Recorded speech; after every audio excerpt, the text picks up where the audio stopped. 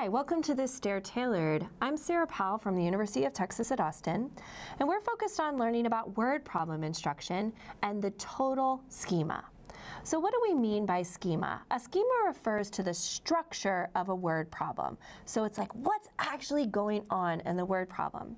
And when we think about the elementary and secondary levels, we see 6 schemas regularly in play. Today in this STAIR Tailored, we're going to focus on the total schema. And other STAIR Tailoreds, we'll learn about the difference in change schemas. Those are the 3 additive schemas. And then we have 3 multiplicative schemas, equal groups, comparison, and ratios and proportions. And we'll talk about those in other STAIR Tailored. But right now, we're going to focus on the total schema. So what is the total schema? In the total schema, we have parts that are put together for a total. And your classic total story is this. Max baked 40 cookies and 75 brownies. How many baked goods did Max bake? So there we have a part, we have our cookies part, and we have our brownies part, and the question is asking us to figure out the total of baked goods, so the total of cookies and brownies. So that is a total problem. But these are also total problems. So look at this one right here. Max baked 115 cookies and brownies. If Max baked 40 cookies, how many brownies did he bake? Now, when I think about the schema of this word problem, it is still a total problem because we're given the total and one part, and we're asked to find about the other part. So the components are still the same. We have total and parts, just like up here, where we were asked about the total and we were given the parts. And the same thing with this story here. Max baked 115 cookies and brownies. He baked 75 brownies. How many cookies did he bake? Still a total problem because we've got a total and parts. All of these are total problems. Now we help students understand these as total problems, and then once they identify a problem as being a total problem, we can use some different methods to help them organize the word problem information. So you might want to use a total equation. This total equation stands for P1, part 1, plus P2, part 2, equals the T, or total, and I'll show you how we could use that today. Some people also like to use a graphic organizer like this one. Here I could put the total amount and the different parts here to help understand how all of these numbers work together to solve a total problem. Now we've got our understanding of a total problem, and we have tools to solve a total problem. But to help students really cue into, well, is this a total problem? It's good to have a nice, precise question. And so the question we ask students when we ask like, oh, do you think this is a total problem? We don't ask it like that. We say, are parts put together for a total? And you'll notice one of the things I'm doing is that I'm also using my hands to help students understand a total problem. So we always say our parts, so I've got my hands kind of spread apart like this, our parts put together for a total. And what we see in a lot of our research is that students really latch onto those gestures. So you'll ask them like, well, what type of problem do you think this is? And they'll actually use their hands to show what type of problem it is instead of using their language. So you should be using a combination of your gestures and your language. So our parts put together for a total. So we're going to solve a word problem here. I'm going to go over here and grab my marker, and I see a word problem. So I need to apply an attack strategy. The attack strategy is just a generalized strategy that's going to help me work through this word problem. And the attack strategy that I like to use is UPS check. And so I'm going to write this right here, and I'm going to write it vertically like this to help me kind of see like, oh, first I do this, then I do that, then I do this, and then finally I check my work. And this stands for understand, plan, solve, and check. So I have to understand the problem by reading it. Diana works at a clothing store. She sold 1/6 of the total number of green shirts on Monday and 1/12 of the total number of green shirts on Tuesday. What fraction of green shirts did Diana sell on Monday and Tuesday? Now another part of understanding it is focusing in on what is this problem about. So I would ask students, well, what is this problem about? You know what, this problem is about shirts. So I'm going to underline shirts. If you wanted to underline green shirts, you're welcome to do that. But I want you to be very picky about what you underline. Don't underline that many things. Don't underline the whole problem. be very, very picky. Just underline 1, 2, maybe 3 different words. So I've got an understanding of this problem, and I'm going to focus on the shirts that Diana sold. So I'm actually going to check off that U. Don't need to do it again. Now let's do our plan. And this is where we focus on our schema. This is where I would ask, well, is this a problem where parts are put together for a total? And I would say, well, yeah, because I have a Monday part and a Tuesday part, and our job is to figure out the total altogether. So I'm going to use my total equation. So that's P1 plus P2 equals T. I write that right there. And I've got my plan. I'm going to solve this as a total problem. And this total equation is going to help me organize my work. Now, I've got to solve this problem. I'm going to find the numbers that I need, and I'm going to plug them into my total equation to help me solve the problem. Let's see, I start reading at the beginning. She works at a clothing store. She sold 1/6 of the total green shirts on Monday.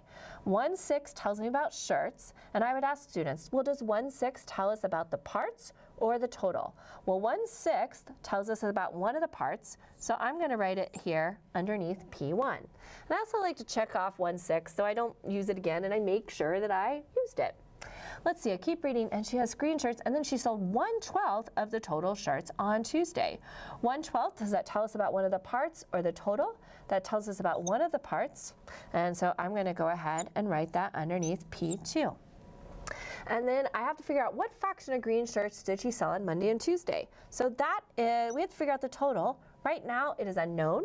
I'm going to mark mine with a question mark. You could mark it with a T for t-shirts or an S for shirts.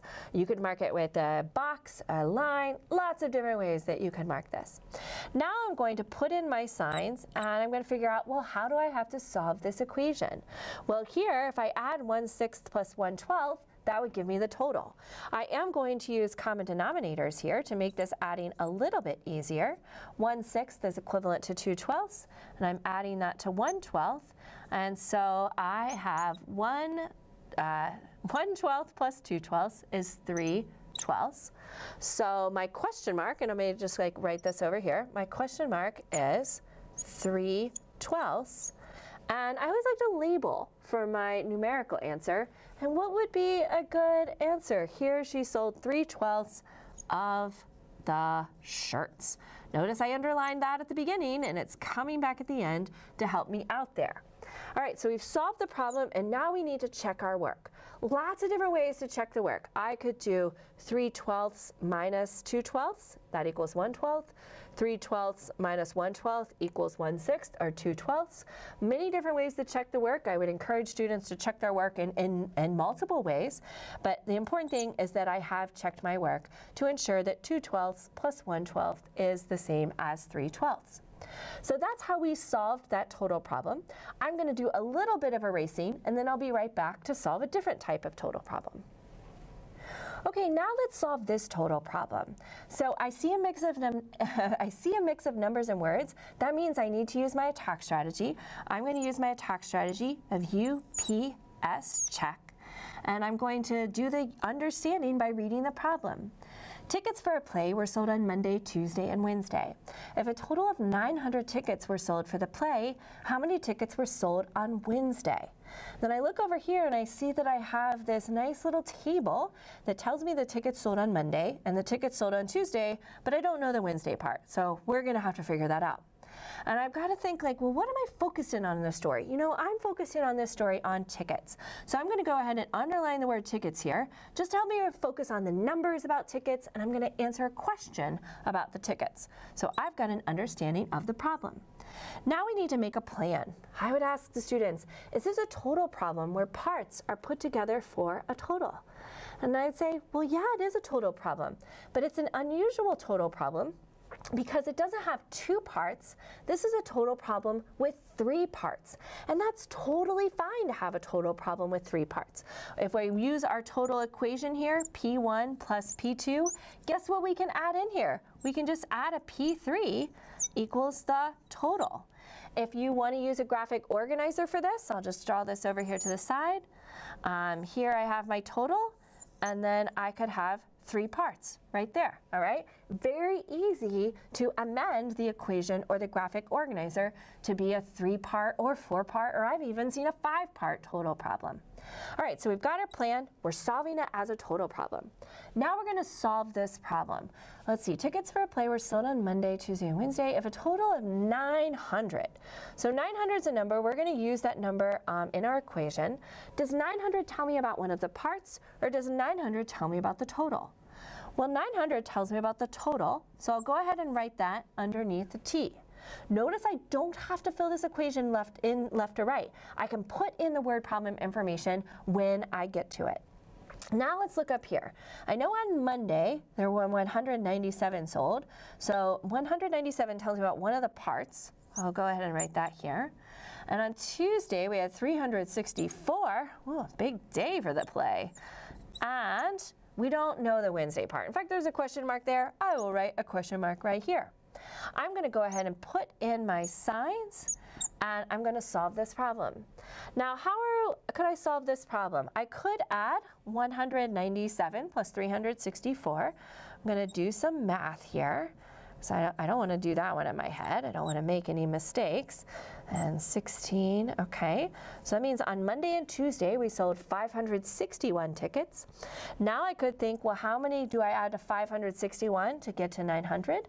I could also do 900 minus 561. And here we have some regrouping across 0, which always makes it a little bit more complicated. But here we solve that P3, or the question mark, equals 339. And is that 339 bananas or zebras? It's 339 tickets. It's what we underlined in the first place.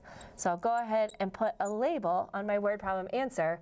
And you know, another really helpful strategy here might be to circle that answer, because there's a lot of work up there that we want to make sure that we can easily identify the answer.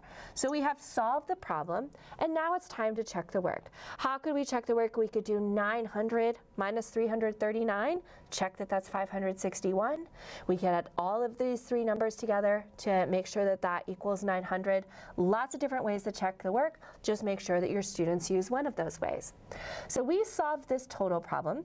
We used our attack strategy, and we combined that with a focus on the total schema. In this total problem, we had 3 parts. Many total problems had 2. Sometimes they have 4 or 5, but there were always parts put together for a total. Thank you so much for tuning into this STAIR Tailored. Check out some of our others where we look at how to solve different word problems for the different schemas.